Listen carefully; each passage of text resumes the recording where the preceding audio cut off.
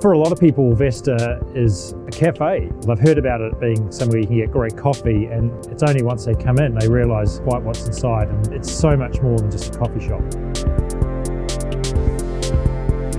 It gives me enormous pleasure when I see people's faces when they walk through VESTA, because what they're experiencing is something that they haven't seen before.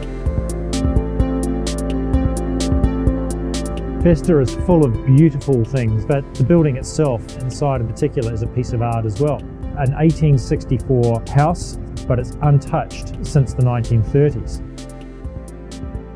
Queenstown has a very strong history, and there's very little of that left. I think buying a stuffed sheep that has just been made in a factory, not necessarily even in this country, and taking it away as a souvenir seems a real shame.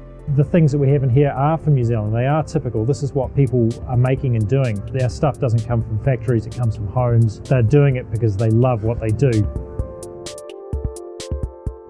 I've always felt that creative people are slightly hard done by in a way. They're never reimbursed for the level of their talents. By showcasing some of the best of what New Zealand has to offer here, I think we're doing our little bit to help keep some of those people employed and doing what they do best.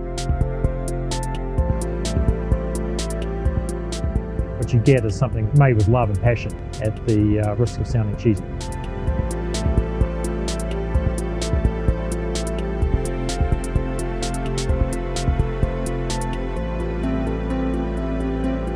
It's the oldest house in Queenstown. No electricity, no running water. They lived a very traditional lifestyle at a time where Queenstown was just booming around them. This was a little pocket that was left. Thank God it was.